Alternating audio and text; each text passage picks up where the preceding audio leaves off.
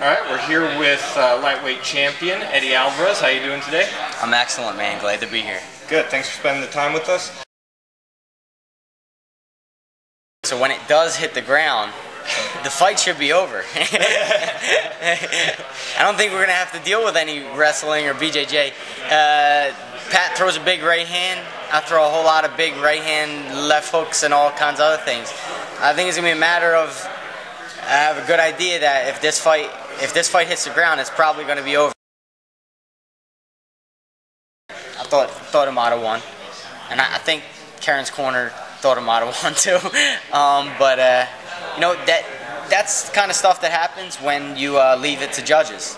This sport isn't evolved enough to where the judging is a perfect system.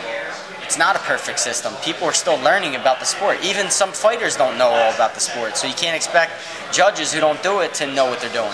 So you can't really lead decisions. I don't do decisions. I have 2 decisions my whole career, I think. Don't do decisions in this sport.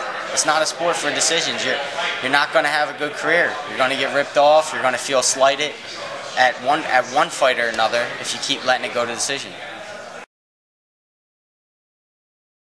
Well, right now my main goal is to be #1 outside the UFC. My goal is not to fight anyone in the UFC. I know I'm not signed with them. I don't have a contract with them, and they won't let their fighters fight anyone outside there. So it's not even a possibility. It's not even something to think about or dream about. Right now is just to be the #1 lightweight in the world with what I can control. We can only go after who wants to fight me, you know? Do you prefer tournament format? I love it.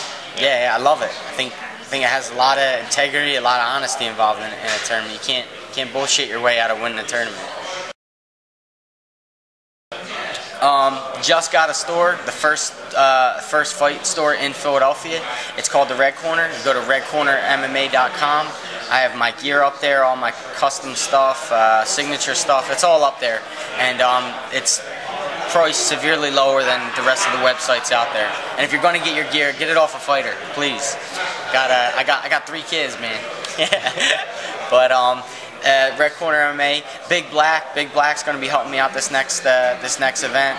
VIP Wireless and Bellator. Check me out on MTV April 2nd against Pat Curran.